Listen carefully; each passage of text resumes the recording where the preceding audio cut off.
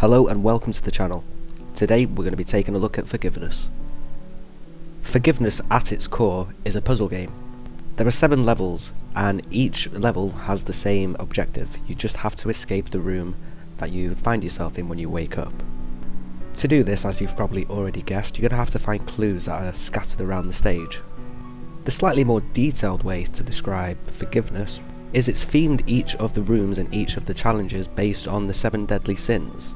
When you first start the game, you hear a voice talking to you over some speakers. The voiceover tries to tell you that he's God and you are here to be punished, so you're not really given a lot of the backstory to your character. To do this, you find little snippets, little clips here and there about what's actually going on in the overall story arc. The game sort of gives off that Saw vibe where you're here as a punishment and each room is a test of your intelligence and how much you want to escape. I found that setting really cool because there's a lot of games out there, there's a lot of puzzle games which basically centre around escaping a room. So it's nice to see that developers are putting a lot of effort in to entertain their audience. Now, as far as the puzzles go and how the stages sort of progress in difficulty, as you can imagine, it does get harder. Some of these rooms, the first time you play them, will keep you in there for at least 20-30 minutes.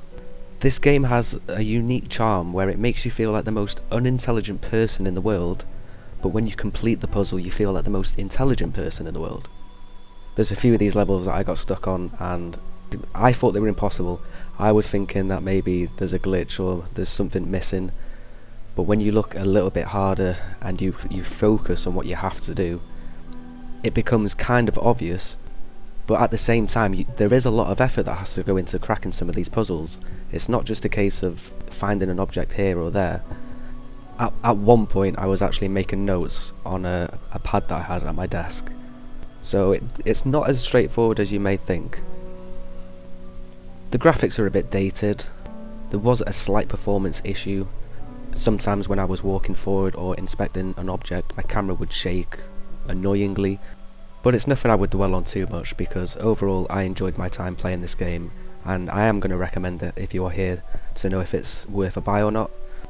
I think it's priced well on the Steam storefront, and if I was to pick any major criticism for this game, I would say that the trailer that they have on the Steam storefront it's garbage and it doesn't reflect their game in the light that they could do. If you haven't seen the trailer, go and have a look at it. Apart from that, this is a solid game. This is a really good game. So if you are a fan of the puzzle game genre, don't let this one slip you by. If you've enjoyed the video and you want to keep up to date with future content, make sure to like and subscribe.